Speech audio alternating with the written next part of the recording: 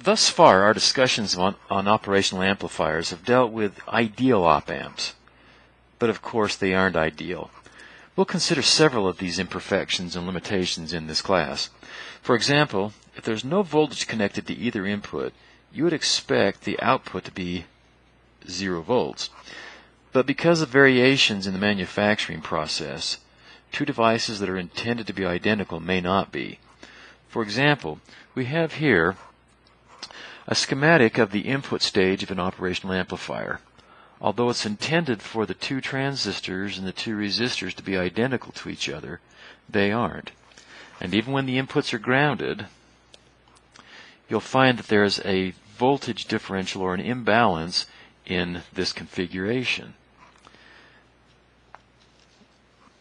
And there will be a voltage between those 2 points, where ordinarily, if they were perfectly balanced, there would be no voltage there.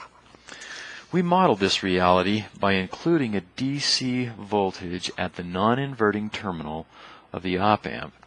So this model then consists of an ideal op-amp with what we're going to refer to as an offset voltage, VOS, connected to the inverting terminal, so that the actual operational amplifier, including this imperfection, would be contained in this scale. So we have here the non-inverting input and the inverting input of an imperfect amplifier, which includes this DC offset voltage on the non-inverting terminal. In the lab, you can see the effect of this offset voltage by grounding both the terminals and then measuring the output voltage, and you'll find that the output voltage isn't exactly 0 volts. In fact, it takes a voltage across the inputs. Typically, you'd put an adjustable voltage on there and adjust that voltage, a polarity opposite to the polarity that you measure up here, to in effect nullify or overcome that offset voltage. Manufacturers specify a range of VOS in the data sheet. VOS may be either a positive or negative value and is typically on the order of 1 to 5 or 0 to 5 millivolts.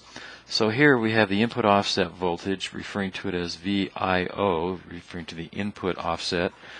Minimum would be 0, typical would be 1.5 millivolts, and a maximum of 5 volts for the LM324 operational amplifier. You'll notice that, as is the case with most specifications, the specifications are given for a given ambient temperature, and the input offset voltage is temperature dependent.